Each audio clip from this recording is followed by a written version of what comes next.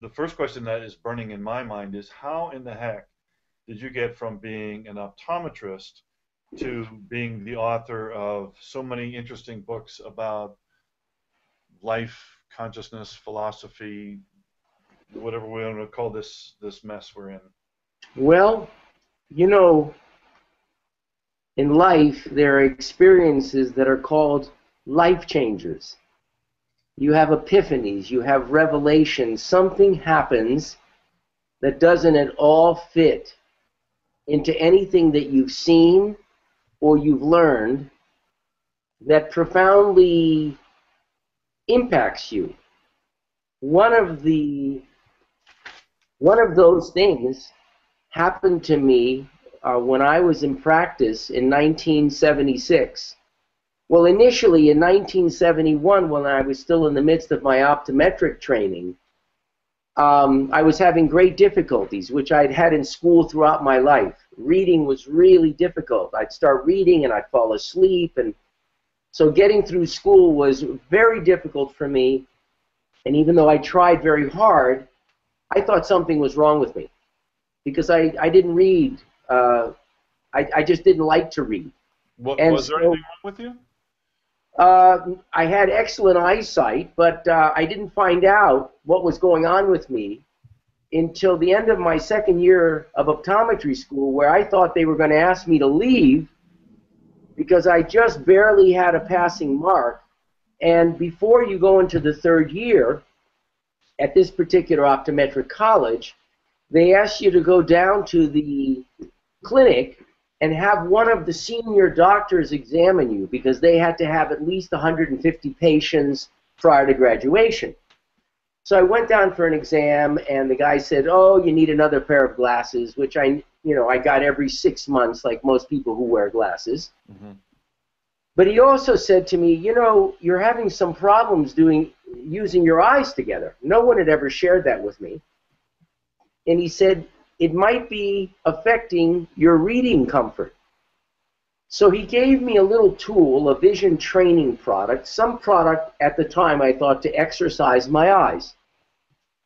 I was so busy working and trying to get through school that I never used it. I just put it in the corner of my room. A couple months later, I was sitting in bed reading an assignment, and what always happens happened. I fell asleep. And when my eyes opened, the very first thing that caught my eye was that device at the opposite end of the room. I don't know why, but something moved me to pick it up. I opened it up, and I did just one 5-minute exercise on it. And after that 5-minute exercise, I read for an hour, nonstop, with the most perfect attention and comprehension I had ever experienced in my whole life. It was such a profound experience that I started crying because I really thought I was stupid. I thought something was wrong with me. I did these little 10-minute exercises each day for about 2 months, and then I made Dean's List every quarter until I graduated for the next 2 years.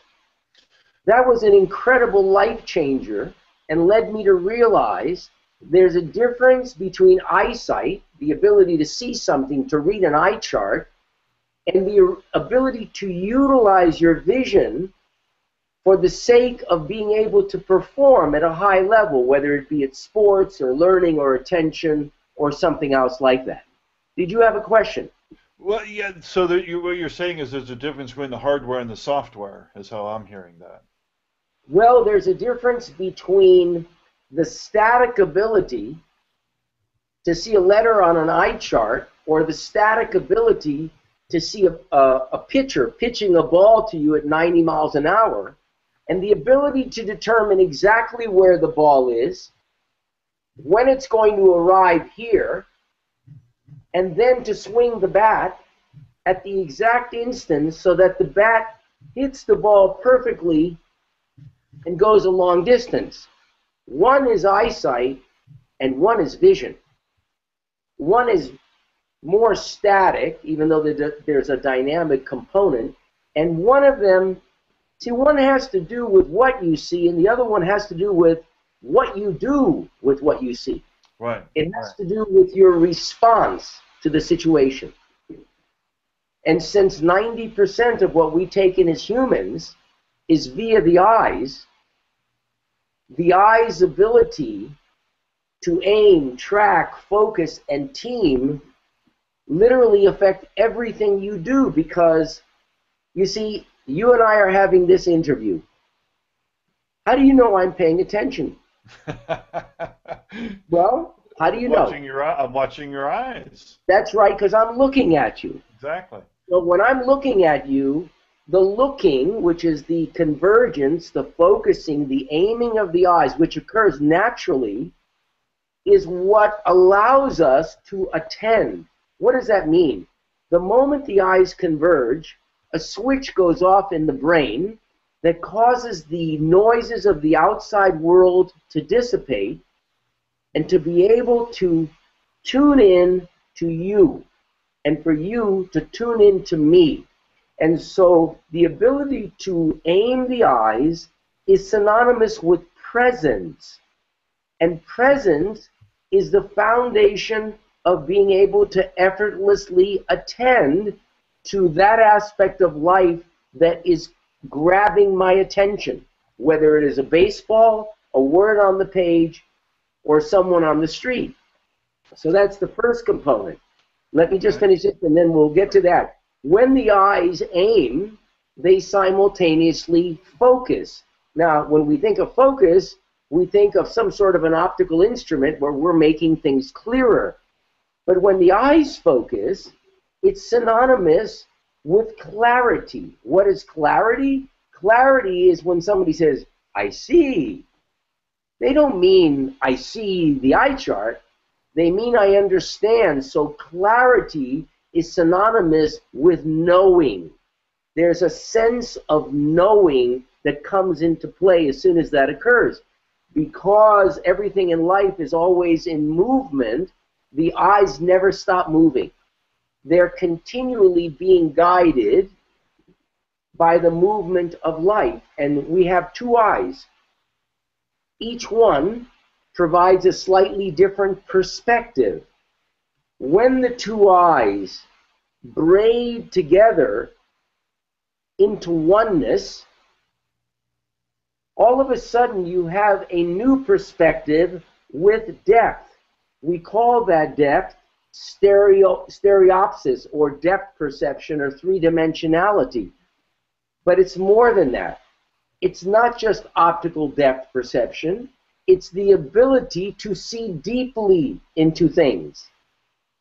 That's why Jonathan Swift said real vision is the ability to see the invisible.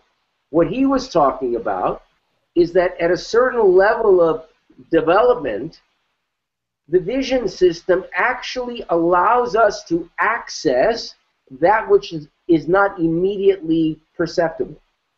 And so vision is a beautiful metaphor for all the aspects of consciousness. Presence, attentiveness, clarity, knowing, oneness, all of that. So they're inseparable, and what's magnificent about it is that the eyes are literally in a continual relationship with light. And most people, when they think of light, they think of, I put on the light bulb, or I look at the sun and I see the light. But you can't see light. Light is totally invisible. It is not perceptible through the normal means. What we experience is brightness. So there's something very magical about this thing called light, which we say enters the eye, focuses, and allows us to see. The thing that's really interesting to share with you is that we're led to believe that we are looking for the light, that we are looking for things in the world. We want to make things happen, and we look for them and we make them happen. But that isn't at all the way things occur. The reason we say it caught my eye is because the light is actually looking for the eye. And in the moment it grabs the attention of the eye involuntarily moves towards that light. The body reorients itself, and that puts us on the next track of our journey in life. There's something very profound about that. Mm-hmm. It means there's an aspect of life that is guiding our movement. And so then you have to take a look at the intelligence of life in a very different way, because when we look at Mother Nature that provides everything from food and light and clean air and all these things, there's something behind all this that is really at the profoundness of life itself. And once we begin to see that, our life is changed very, very dramatically.